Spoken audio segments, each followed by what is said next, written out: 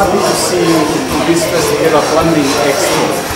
Out of all your schedules, you found time to come and see us and see what is happening here. But with your colleagues, the president, the skills coordinator, I have few questions that I would want to ask you concerning the plumbing industry and also this project that we have. First and foremost, Director, how can our plumbing industry support capacity building initiative as part of World Skills Africa Livingston 2025? Thank you very much. First of all, let me take this opportunity to thank you as sponsor for organizing this event, especially this time when we are preparing to host World Skills Africa competitions in 2025.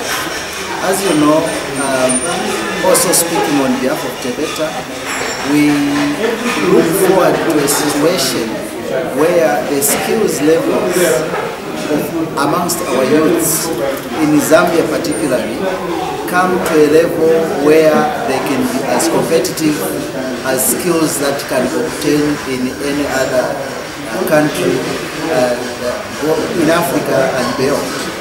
I think for a long time we have had complaints from industry that the skills levels of our people, especially those in the water and sanitation and particularly plumbing, they had a lot of gaps, and we have seen people import skills from neighboring countries.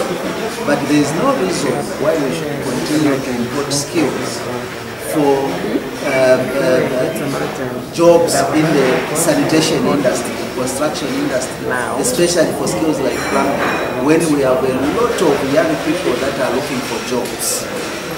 So it is a challenge that has been bestowed upon all of us to make sure that we give opportunities to our young people to develop skills to the level that will make them employable and acceptable both locally and internationally. So I want to take this opportunity to thank the Plumbers Association of Zambia to arrange this skills challenge, because through the skills challenge, people begin to challenge themselves to do the best that they can, but also I can see here that you have made learners from various training institutions to begin to compete and challenge each other. And in the process, we see a possibility of our young people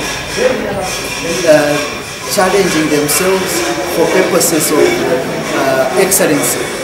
So this is a very good development, but also I'm impressed that there are even cooperative partners here that are supporting us, which this is the way to go. So how can this help even contribute to employability and ultimately growth in our economy? I think the unemployment levels are too high as we speak now, and the government wants to create jobs, create wealth. That can only be achieved when we have skilled young persons.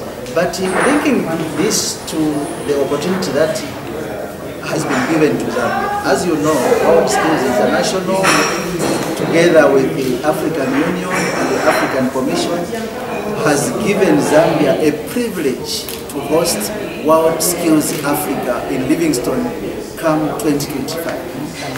What that means is that the whole African countries, including the whole world, the eyes now are on Zambia. We can't be a host of a skills competition without ourselves presenting competitors. So from that point of view, I think we would like to support this initiative to make sure that we begin to prepare our youths now so that they compete come 2025. I would like us to see a situation where we have a competitor at least in each and every competition that is going to be staged in Livingston. That way we will not only be just hosts and we will be competitors as well. But in the process of competing, the issue and the objective is not just about competing, but to perfect our art. And the process of preparing, the process of competing will ultimately result in Zambia actually achieving skilled human resource, which is the main objective. Maybe I can come there for now. Thank you so much. Thank you so much. Well said, Director. Coming to you, the Plumbers Association of Zambia President, Mr. Chongo. How do you feel hosting this program or maybe this project of Plumbing Expo, and what are the takeaways from this Plumbing Expo? Yeah, actually, like the director said earlier on, as Plumbers of Zambia, we discovered that it is a skill where even the community can't even recognize fully. And as Plumbers of Zambia, we thought we can have the Plumbing Expo in line of also the skills competition for the preparation of the World Skills 2025 in Livingstone. For me, I can say it is a foundation.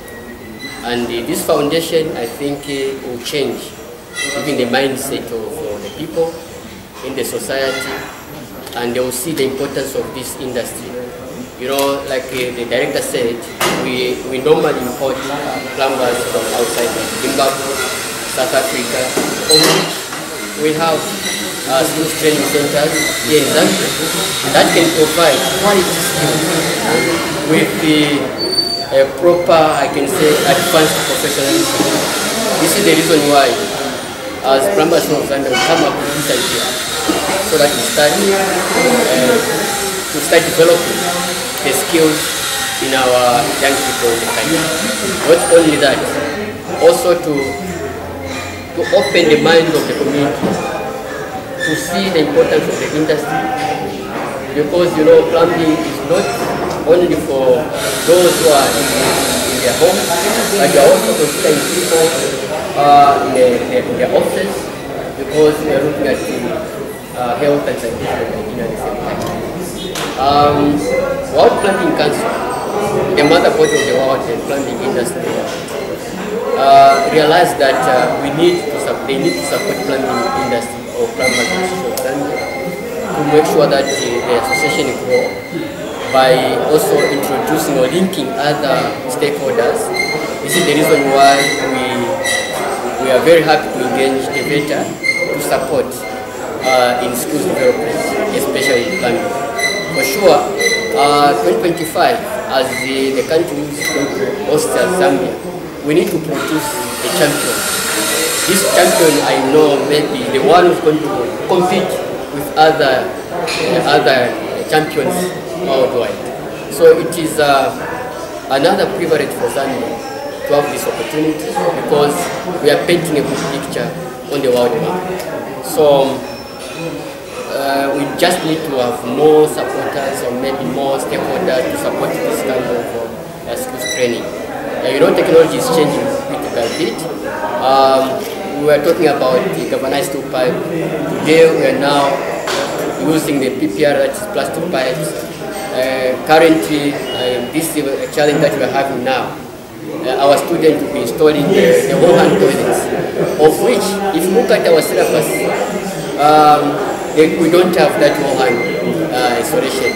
But this is the thing that needs TEVETA also to come in and review or maybe upgrade the curriculum in the plumbing industry. And we are looking forward maybe TEVETA to ensure that we push in future to have a diploma. So far, our other countries, they are now doing degree in plumbing. So it means that the industry is very, very important, which needs to be supported. Because there's nowhere we can find, we can go where there's no water, there's no proper sanitation. We need sanitation, we need health, and we need to be helped in our life. Because you understand that water is life. Even water utility companies, for them to grow or to sustain is because of the plumber.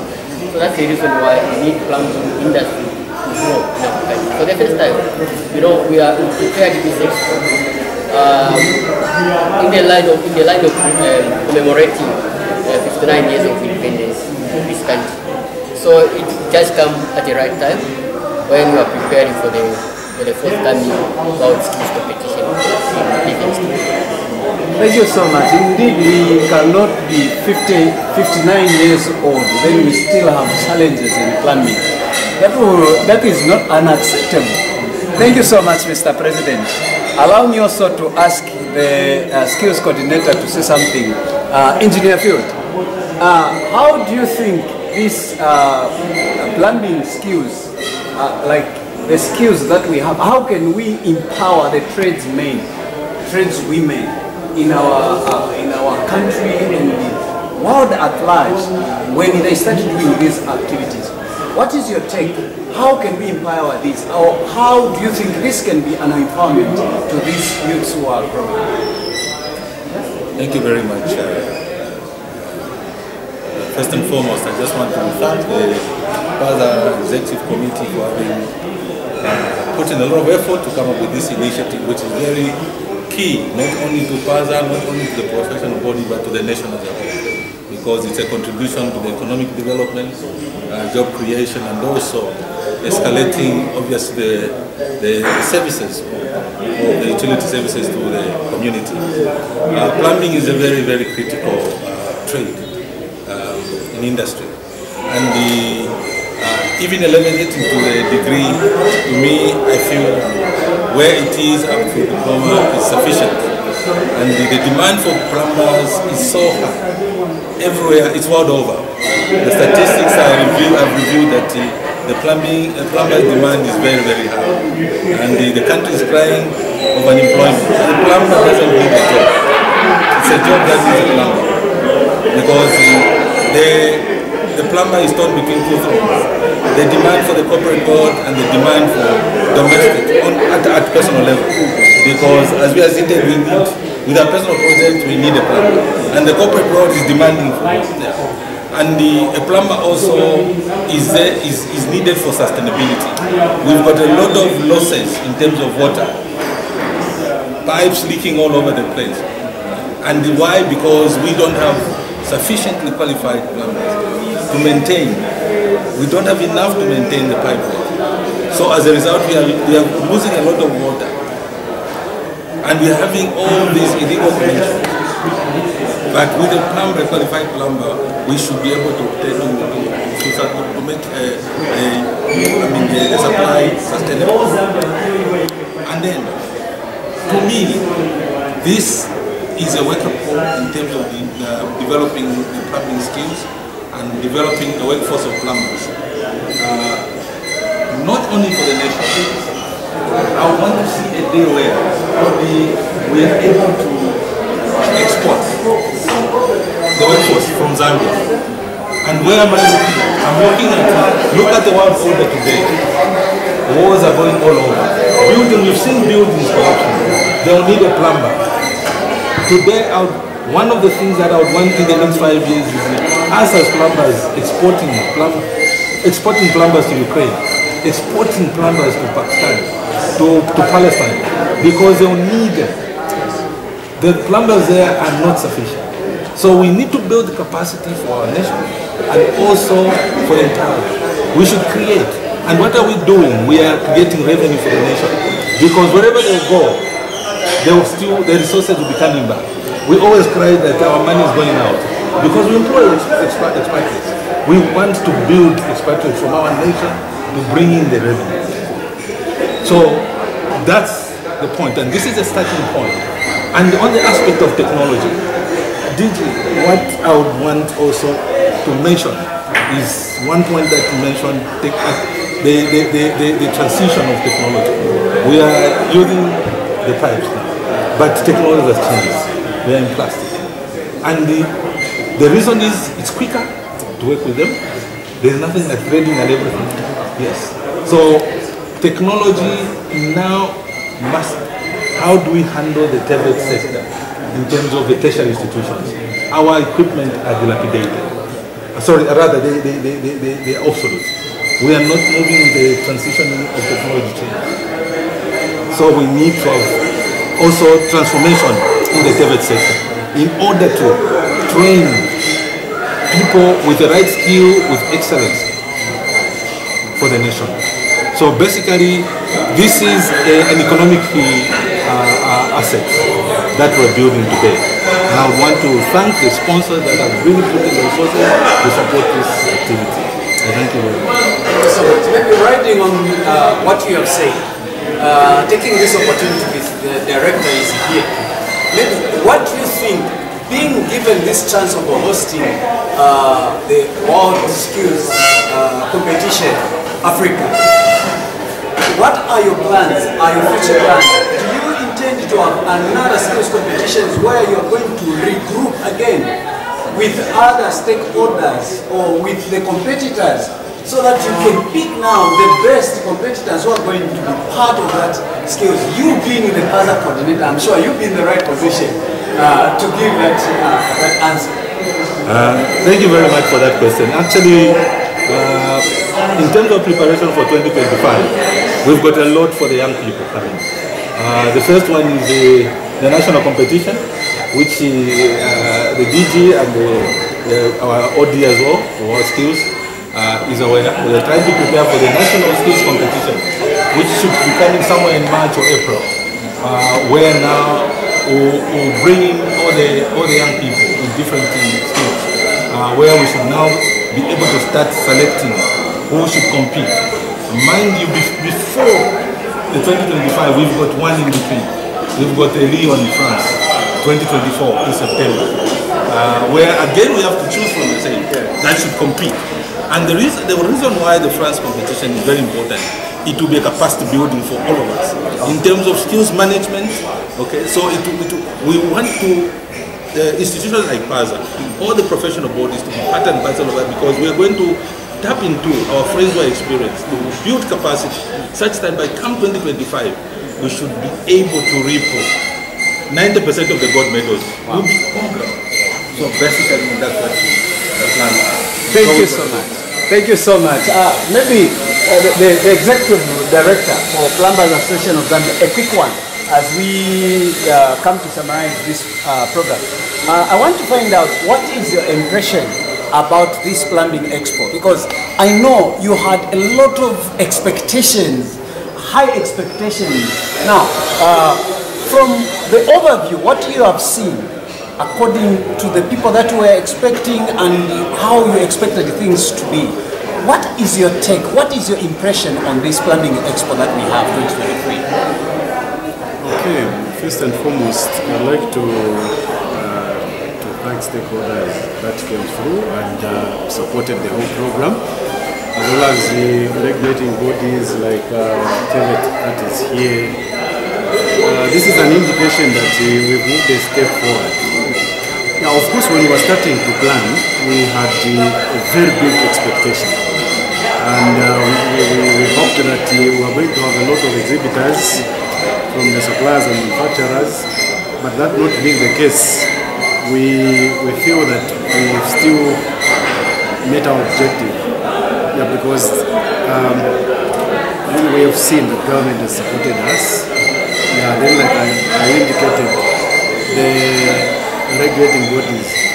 Yes. So having TEVETA come through, having EIZ come through, having GIZ come through, well, it's not completely a miss, but to pick up some learning lessons from here to see how we can polish up and do better than we've done this time around.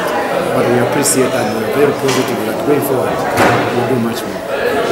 Thank you so much. I had a very good panel today. I had the Engineer Field, who is the Skills Coordinator for Plumbers Association of Zambia, and also the President for Plumbers Association of Zambia, and having a privilege sitting with the Director, TEVETA, who is also in charge of skills.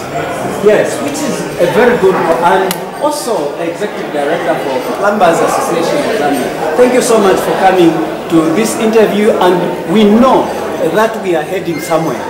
With all what you have said, I know the people out there, they're able to understand where PAZA and